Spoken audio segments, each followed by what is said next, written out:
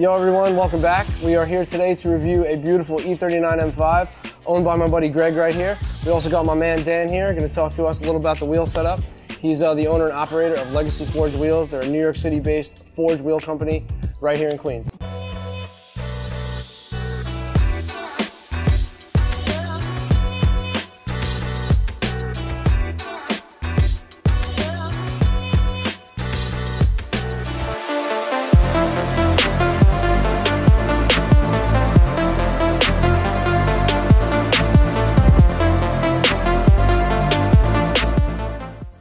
Greg, it's a white E39 M5. It's a year 2000. Tell us a little about it. You know, when you got it, how long you've had it. I bought it 2 years ago from this guy in Brooklyn. It's a very rare car. I was looking for it for a while. It's one of 16 white ones, one of 3 with a red and black interior. And you checked this out, registry and everything, right? Yeah. Like you got the dates. I remember you sent me the info. I have like paper upon paper nice. with details, everything done by BMW. Very it's a cool. Florida car, no Awesome. rust, nothing. Contact my boy Danny over here. Did he go with you to check the car out or no? No. I called him on the phone the night before. I told him, I was like, listen, saw an M5 I want to buy. He's like, you have an E39 already? I was like, I want this M5. Yeah.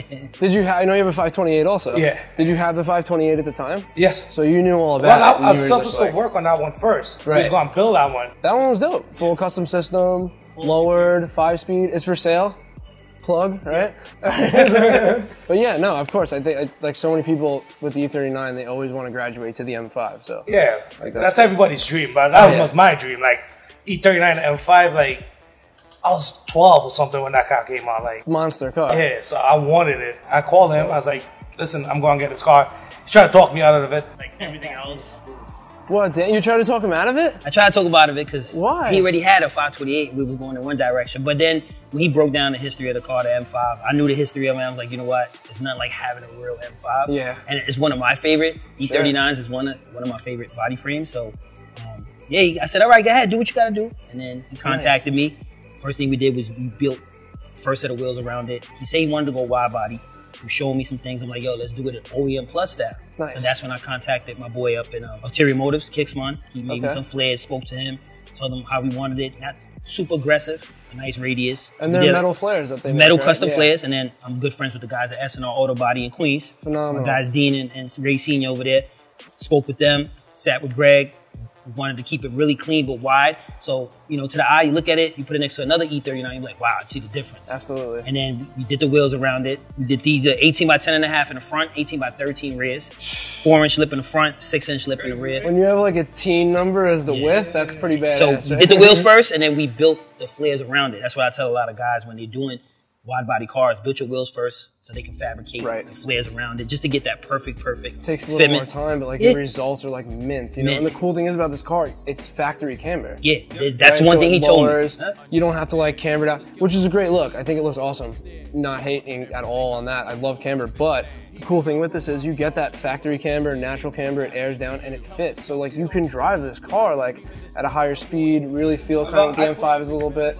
I push the car to the limit. I hit it 140, 160. Right. Looking into shows like I drive the car like I stole it. I mean, it's an M5, so it's made to drive. That's why I respect it because it's highly modified, but at the same time, you didn't really take away, you know, the performance aspect of it. You know, all right, you added some weight here and there, did cool shit, of course, but it's an M5. You can still get in, you can still rip it. It's not so cambered out. It's getting squirrely. You know what I mean? Like, you know, it's definitely dope. The car's awesome, man. It's a beautiful car.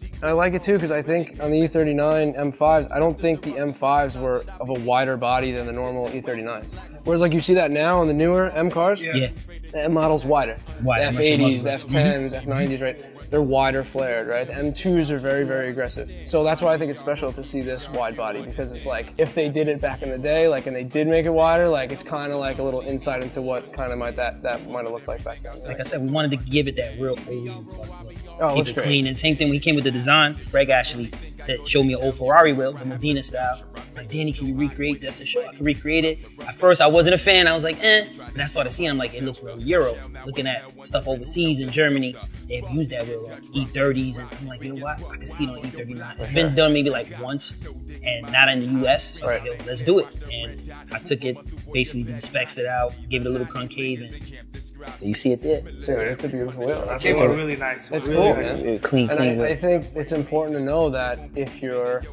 looking to build something one-off, like you can do that. Like you can kind of go back and forth with, you know, a customer and talk about designs, and if they have input in it, you can kind of recreate it, as long as obviously it's structurally sound. So that's cool, you know what I mean? You have a catalog of stuff that you can pick from Legacy, but at the same time, if there's an idea that you might have, you know, you can set it up and make it yourself, which is cool, which I can't wait to do.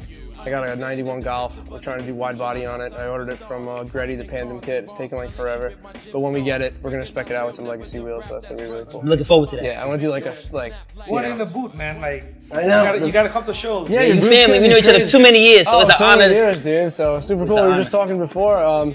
Known Dan for many, many years, where even back in the day, had a beautiful Audi. Was it A4 wagon? A4, no? Yeah. Right, and like I worked at a shop, and you know he came by and actually helped him with a set of wheels. So now it's flipped. I buy wheels from Dan. But yeah, it's really cool, man. What are some of the mods that you had on it before we started modifying it? I know you had exhaust, right? It was on the air suspension. Yep. Nice. What exhaust is it? Eisenman? Eisenman? Fire, dude. Hell yeah. And it's cat back? Yep, just cat back. Hell yeah, very nice. No, that sounds super good, man. But it's hand built. I think that's the only exhaust hand built, still from Germany. That's a badass exhaust. They make them, I think, stainless steel, maybe titanium too. Yeah. Yeah, badass exhaust. They're up there with like a Krapovich or Meisterschaft, so Eisenman is definitely no joke. It's dope. The LED light sits above the tips. Yeah. Any other like performance mods? The air suspension it has. It has air suspension. I did a tune. Nice. And that's basically it. I just did the body work, and that was it. After that, you guys took over. That's it. And we just went a little ham, right? Yeah. Nice, absolutely. What I love about this car, it's like kind of like custom front to back. Obviously the wide body. Yep. Custom handmade stuff. The headlights were a really big, like, you know, part of this car, which is really cool. So I know you had explained to me, yo, dude, custom headlights are a big thing. I want to get into that. It's great because it's not like one of the new BMWs. It's very difficult to open those lights. There are companies that do it and they're phenomenal, but the older cars are a little easier to work with, which was great. We did modify the original lights. We did get an aftermarket set so that we can build and toy with those and keep your original ones on ice. Yep. But you had some great ideas in building the light itself. So, you know, normally that light is going to be like the outer portion is going to be a low beam projector and the inner portion is going to be like a reflector high beam. What we did is remove both of those and we put Morimoto BiLED projectors in both those spots. So in each headlight there's 2 low beams and 2 high beams, which is cool. So when you see the car at night, it has really like 4 lights, which is really badass. We did some RGB halos in them, plasma halos, so you can control any color in the spectrum. The projectors themselves have demon eyes, which are also controllable, all through an app off your cell phone from Morimoto, which is cool. And on the phone, you can actually choose like between sources. Like you could choose the halo alone, you could choose the demon eye, you can merge them together and make them the same color or separate them, segregate them. Definitely pretty cool. What was really nice is Greg had mentioned he wanted to do like some kind of etching, like have an M5 in the halo itself, which I thought was a great idea. So Morimoto was able to do that for us, which is cool. I sent them a file, a little M badge, and they were able to do it. So if you look in the projector itself, you will see an M badge etched in there, which is cool. So the housing inside, I think, is painted gloss black. We deleted the reflector, did a little carbon fiber wrap in there, and then you said to add the M. Yes. I thought it would have just make it pop a little bit perfect. more. Yeah, it's like right in like the tear duct, like a little, you know, right in the corner there. Came out great. Dude, it looks great. One-off headlight, man. You know, super cool. We put that online the other day. We were getting a lot of DMs about that. So yeah, that was awesome. And the nice thing is you have like full LED headlights, and they're quality LED projectors. They're from Morimoto. Right. So like, you know, it's nice. You know, if you're giving like a little newer style to the car, a little bit in that aspect. You know, all the newer stuff comes with LED headlights, so it's cool to incorporate that, you know. But you still retain that classic E39 look. Like, they're not too crazy looking. That's what everybody wants, that E39 front. That's a dream, like that. Because they're the car that made the Halo famous. Exactly. That's like the car, right? You know what I mean? Absolutely. I have the E38 7 Series. There's no halos in that car. You know, your headlights are dope, man, absolutely. And it's all controlled from your cell phone, which is great. We have a full underbody kit from LED Glow. Yep. That matches up to an interior LED kit for the footwell lighting. So again, you can control them together off your cell phone. I think also Bluetooth wirelessly. The trunk. Oh, the right? trunk. Trunk's fire. The famous trunk. Yeah, the famous trunk, dude. It's been a while, man. We had a couple of different ideas for the trunk. We started out strong. Ran into a couple of difficulties, I guess, with getting stuff made. Sometimes not yours, in general, ideas are like, you know, sometimes it's harder to put into fruition. But, you know, we had a little time constraint too. We wanted to get the car on the road. We wanted to do everything carbon initially. Yeah. It's really difficult though. It's hard. It's really hard. It's really difficult. There is like that bezel on the bottom that is handmade carbon, which that alone was beautiful. So I think it happened for a reason because it came out perfect with a suede on the side. Everything else is suede with that one piece carbon. Like it's very cool. Maybe if it was all carbon, it might just be like a carbon blob, and you might not get those curves and appreciate those lines and stuff. So maybe it was good to have that like contrast, you know. It is an airlift 3-piece setup. We split the air capacity up into 4 separate single gallon tanks. Yeah. So instead of having, you know, a single 4 gallon, we did 4 single 1 gallons, right? Yeah. Those are connected by hard lines in like a circle formation. We also mixed it with a JL audio sound system. But I like the airline you did. Going through the box, the speaker box. Yeah, that was cool. That's crazy. Thanks, man. I appreciate it. If you look in the trunk, you'll see 2 JL W7s. Right between them, you'll see some hard lines coming in and out of the box. So it looks like it kind of flows from the exterior inside the audio and out. Because you want to bring both worlds together, the audio and the air suspension, so it works together. It looks really nice in there. You guys did your thing on that. Yeah, it's great, man. All JL HD amps. I mean, you took the amplifiers, you had in-track powder coat them, right? So they matched the cherry red that you had going on, you know, it was really beautiful. Yeah, it looks great, dude, absolutely. The tanks are the same color as the amps, polished hard lines. It's dope, dual compressors, you know, very cool. That's also Bluetooth selectable 3-piece, you can control the car off the cell phone also. And the black suede wraps everything. Black suede, yeah, black suede. We reached out to Chucho, he was the one that was able to get him wrapped up. Right, there you go, my man Chucho from Proline, dude. Awesome right there. So he wrapped up everything for us, did a phenomenal suede job. And the roof. I mean, dude, the roof has Starlight headliner. Yes. Did Proline do this for you too? No, Illusions. Illusions. Jay Okay, cool. had So Illusions. Dude, another like Queen's Legend shop right there. Absolutely. So that's great. So it's really nice. There's a lot of people that came together, like Illusions, Proline, Custom Shop, S&R, like Legacy, like all these dudes. You know what I mean? In-track, absolutely. So it's really nice to see, you know, everybody have a hand in something and make it, you know, as beautiful as it is. It's really cool. Good team effort. That's good for New York. I try to get everybody involved because I know everybody, you know. So, right. And everybody, like, I like everybody. Everybody likes me. Absolutely. I'm patient with everything. Like, so I try to get everybody involved in the car, like, to make it nice. I want a car. I want a nice car. Absolutely. That's what it's all about. It's over here that it came together. Nice, right. At the custom shop, it came together. Kind of put like the finishing touch on it, you know, for sure. That's why we reached out to you. Thanks, man. man. We know you can handle that, it, dude. man. Thank you, dude. It was a long time coming, bro, and like, just really happy to do it. I think it was just really nice to have someone who is like so free flowing with it. Like, yo, this is kind of what I'm looking for, but take your own like, you know, artistic approach to it. Yeah, like do what you got to do. Do whatever really nice. Whatever in your head, just do it. Go with it. Nice. I just give a little small ideas. Right, of course. And you run with it, like. Thanks, man. I appreciate that. I think, you know, that's definitely important to have that like, you know, half and half communication, you know, and like just let me rock a little bit, but say, hey, you know, steer in this direction. Like, I want this style, I want this, and it comes out great that way, man. It's awesome. You know, I was really, really happy to do it. What's really cool too is all that auxiliary stuff, like all your underbody lighting, interior lighting, the console we have to talk about, the lighting there. It's all run off a second battery, so we have a dual battery setup. Now we do a shitload of these for like trucks, Toyota Tacomas, the Jeep Wranglers, the guys who are out in like the field that need to like, you know, run all this crazy shit off their second battery, right? We never really did it to like a BMW, you know? Sometimes when we do audio, we run separate batteries and stuff. But this is really cool because you have that second battery specifically to run all this great stuff while you're at a car show. And the initial battery does not get any pull from it. So if this battery, you know, does happen to die, it's on there for hours and, you know, it finally drains, it won't skip over to the first battery. He still has that to initially start the car and get where he's going. Once the car's running, the alternator's going, it'll recharge that second battery. It has an isolator in there, so it's able to, you know, send the signal that way. You got the battery gauge. Yeah, we have a dual battery gauge, which is cool. So if you look in the console, there's actually 2 digital gauges there representing each one of those batteries, so you can check the capacity, how much voltage is there, see it dropping down like as you have your stuff on. So, you know, I think that's pretty cool. The charging thing you put? Right, we have a couple of hookups for battery tenders. So, you know, if he has a car stored and he wants to keep everything, you know, stable, then he can hook up to a battery tender. If it's a car show, he can do the same also. So I thought that was very, very important, you know. If you're doing all that stuff, you want to make sure you're safe. You don't want to be like that guy at a car show, like, you can't start, and like, bruh, start me up. And like jump starting BMWs, like, you know, it's you don't like, want to do it. Right, you know what I mean? Yeah, you just want to keep her going, you know. But if the charging system's correct and you have the right stuff in there, she should last a while, dude, you know, for sure, you know. So, you know, keep it on the tender, you'll be straight. Center console came out like perfect. Center console's sick, another custom aspect, so custom headlights, custom wide body, custom headliner. Now you have the center console. Center console was cool. You wanted to incorporate like some bottles and like just like luxury style stuff, and we were like, you know what, let's do it. The center console, it's like perfect for that. You know? Yeah. So, logo edging on it. Yeah, that was cool. Sean, so Sean had a great part in this too. So I work with Sean. You guys definitely know Sean if you've been down to the shop. He works with me in the front. He is the owner of Proform Vinyl.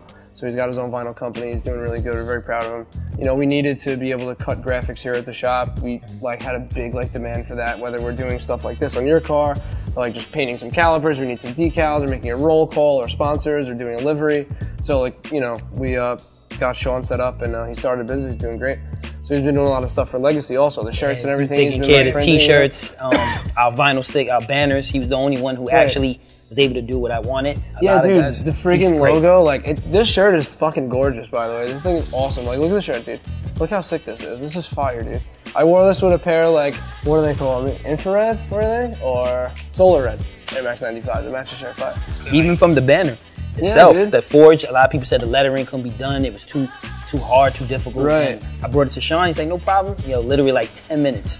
Dude, he'll sit there and like man. adjust the blade angle and like he'll get in there to make sure that shit happens. So he's phenomenal. You know, that's what it's all about. You know, I think the way he runs his business, the way I run mine, Danny, you want to make sure that you see it through and do the right thing, because that's what it's all about. That's what makes a difference, you know. Customers. So he's been doing really good. But dude, that console's fire. Shout out to Anand. Yeah. Did a great job on that, man. He made a great center console. So you have like two, like, what is it, vodka or something like that? Like two vodka bottles. Sean made like an M, you know, performance with the M logo in a frosted glass. We stuck it on the bottle so it illuminates. Ashtray, glass, couple glasses, cigars, and a 7-inch monitor. Yes. That's connected to the Pioneer. Ice that's in bucket. Right, ice bucket. Ice. Very cool. Ice, yes. Ice that doesn't melt. It's magic. Holy shit. It's like, it's Legacy ice. It doesn't melt. So, and on the side of the consoles, you have like RGB, like ambient lighting too, so you get that cool glow from there also, which is selectable from RF controller, I think. Yo, the roof container. This is a great idea. So this is a Thule Alpine, a lot bigger than we thought, but it's fucking dope. So we was looking at it, we was like, it's gonna be too big. Dude, they didn't even want to ship this thing. They were like, bro, like it's too big. So like, dude, it was nuts. But we got it. Yeah, C-sucker are the mounts. These are great, man. These are literally suction cup mounts. So Thule makes great roof racks, but in your situation, it's ceramic coated. Shout out to Ryan. Great job out there, dude, for sure. You know, you don't want to be like clamping shit to it, dude, and the cars are super clean, you know? So seat suckers are great. It's a suction cup, strong as hell, sticks right to the top. Takes you 2 seconds to take Takes it you off. 2 seconds, dude. And you stick it down and you throw your container up there and it looks great. And you had S&R paint it color match to the body. Yes. Which I think looks great. So Greg, with the car like this, all modified, beautiful as it is, I'm sure you're going to be hitting a lot of car shows this season, right? Yes, I'm actually, from tomorrow night, I'm leaving. Everything got to be done in this car. Where are you going tomorrow? Slammed Enough, New Jersey. Slammed Enough in New Jersey. 3.5 hour drive. Dope. All kinds of cars? Yeah, all awesome. kinds. I'm meeting Legacy booth. Nice. So Dan, you're gonna have a booth there. Gonna have a booth there. Advertising and everything. Advertising, showing the showcase of the wheels. Greg's car is one of the main cars in there. Chucho from Proline, his Infinity. Got also my boy with a crazy Dodge Charger, and they got a few other cars sporadic throughout the show. So nice. If people want to check these cars out, they can check you out on Instagram. Check out all the cars in there. Greg E39, Legacy Forge. Very nice, man. Got a lot of shows. We're gonna be doing a lot of shows this year. Pretty much the top shows and stuff like that. Try to get Greg and the brand on nice, out there. Man. Hell yeah, man. What else is I know First Class Fitment is eventually coming up, right? Coming up in October. It's like in the fall time, right? Yeah, it's the last First Class That's Fitment an awesome ever. show, right? So that's like the way to go out for the year, that show. We gotta make sure Greg can make it a consecutive year, which I feel he will, especially with these mods done now. Yeah, you were there last year with the car. He made it in last year. I saw some cool photos, like fucking airplanes and shit. Roscoe was there, killed it, absolutely LA. Shout out to LA, he did some damage over there. Roscoe always kills it, that's why. Absolutely, man. That's sick. Scrape, the whole Scrape. Shout out to Scrape, dude. Miko and the guys. They just won like a team award too, I think, recently, right? Yep. Hell yeah, congratulations to those guys. That's our family. Awesome. We all been down with them for a very long time. So those cars are awesome, dude. Like they had a great meet at like what? Forest Park? Forest Park. Recently, they do a barbecue like, coming up. They got one coming out, up, right? They got one. Yeah. Elaborate and do something. I know we have to absolutely. I talk to the dude through all the time through the IG. We've been talking about it, doing something with Scrape, really cool, Scrape, really custom cool shop. guys. So you know what I mean? For sure, dude. The cars are beautiful. Absolutely. That's awesome. What any new mods coming up? Any different plans? After the season, it's coming right back over here. All right, nice. Hell We're yeah. gonna do roll cage. Fuck yeah, dude. Rear seat delete. 2 racing buckets. Seats in the front. Hell yeah, Greg. Couple other small stuff we're gonna do. Obviously, I'm keeping my interior. Yeah, keep that on the side. You'll never get one again. Right, so this is like, so a few of these E39s came out, red and black interior, black and blue, black and silver, right? So these are rare, like they're a two-tone seating. And it's like an ostrich print. Yes. Right, and this is what makes the so unique. It's so rare because the production number on it, the combination of the white paint. There's 3. That's it. With the black and red interior, so that's pretty dope. Absolutely, man. Listen, dude, I'm super happy to have you guys, man. I love what you're doing with the wheels, dude. I love your car. I appreciate you coming to the shop. I appreciate you having us build the car. We're super honored to put something like this out there. Thanks, man. We try, dude. I mean, we're 4.5 years in the game. We're fairly young as far as like New York City shops go. We try really hard, dude. We love this stuff. We don't just go home and like do other shit, You're a car guy. Yeah. You're an enthusiast. I respect that. Like, I know when I bring my car over here, it's safe. Thanks, man. Everything. I won't have to worry about it getting a scratch or thing. It's tight corners, but like we try. Like for sure. Like the first time I brought my car over here when I first met you, I saw cars in the shop all taped up. You guys working on it. Yeah, a lot of shop doesn't do that, but yeah, dude, we have all this like transfer paper and stuff or fender guards, and like you got to cover this stuff because like you know what it is, you see like me in my position, like I see how many cars a day, how many cars a week, So for someone in my position, it's easy to be like, oh, it's just a car, it's just a car. But like that one car to that one person is like everything to that person. Yeah, so like for me, I see a million cars. All right, great. You know what I mean? But that's that one car for that person. So you have to constantly think like, this guy doesn't have like 5 other cars. Like treat it with respect. This is someone's pride and joy. Just because people spend a lot of money on their car. Yeah, dude. Absolutely. I think it's the right thing to do. When Greg reached out to me about doing a trunk setup and doing music, I said, if you definitely want a crazy trunk setup with air ride, I said, yo, you gotta go to Family Brett. That's why I brought him over here, sent him over. I mean, the rest he went crazy on, but I said, yo, you're in good hands. I know you for years. So we kicked it off the first day. Yeah, absolutely. We went in. You guys do some of the sickest trunk setups. And you like fucking cars. Yeah, I love BMW. Definitely a big fan. Anybody watching knows that for sure. We work on all cars here. We love all cars, but and you're an enthusiast like myself. I take pride in doing my stuff too, so dude, it worked out. It's a good lifestyle, man. It's awesome. I try to tell customers, you try to be like car guy first, like business guy second. You try to do it like that, but sometimes you got to be business guy first. But listen, watch out for Greg on the show circuit. Check him out on IG, Greg E39. Check out my man Danny, Legacy Forge, man. We're super happy to work with you guys, and more projects in the future, yo. Right? Cheers to that, homie. Yo, Greg, the man right there. Don't drink and drive, bro.